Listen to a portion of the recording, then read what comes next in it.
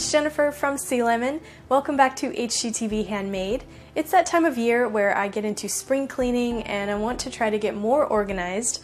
I often have a lot of random clutter on my desk, so for this project I want to show you how to make this DIY elastic board organizer. This is a great way to organize small pieces of inspiration, notes, or photos into a cool functional board which you can display on your wall. To start, I'm using this 12 by 24 inch wood board. I picked this up from the craft store and it was fairly inexpensive, but there are some splinters on the ends, so if you have the same, you might just want to sand those off. To measure out the holes, I'm marking off a 1.5 inch border around the entire board.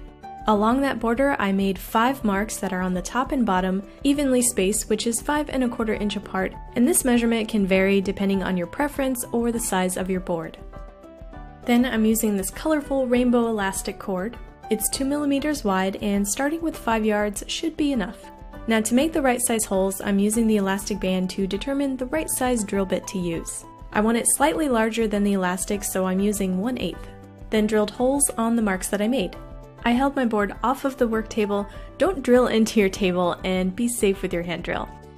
After all the holes are made, the bottom might have some splinters sticking out, so just sand those down as well. And erase any pencil lines that are left over. Now with the elastic cord, start threading it in, starting in one corner and then leaving enough on the back so that you can tie a double knot. Then stretch it to the next hole so that you can estimate how much to cut off. Put it through the second hole on the top. I'm going to tie that end later, so I'm just leaving it in the back and then starting on the next hole on the bottom. Pull it through and leave that end for later, and then take the other end and put it through on the corner. Flip it over to the back, and then tie that end in a double knot.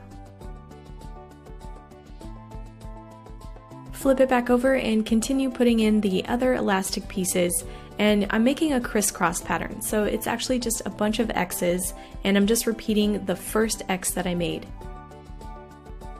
For the holes that have 2 elastic ends in them, I'm leaving those for later so that I can tie those together in a knot. After you have all the elastic pieces in, go to the back of the board and start tying those double ends together. Give one end a good stretch so that there's enough tension on the front that will hold your pieces to the board. Just tie them in a knot together and trim off the excess. Continue doing this on all the remaining ends. Now to hang this on the wall, I'm using these mounting strips along that border that I measured out on the back of the board. And there it is on my wall, ready for my random pieces of clutter to be on display, more organized, and off my desk. There are a lot of different ways you can customize this, like using different colors of elastic, painting the board, or maybe trying a different hole pattern. I was thinking it would be fun to spell something out on the board. How would you customize this? Share your ideas in the comments below and share your project pictures with #HGTVHandmade. Hit that thumbs up if you like this tutorial and be sure to subscribe for more DIY projects.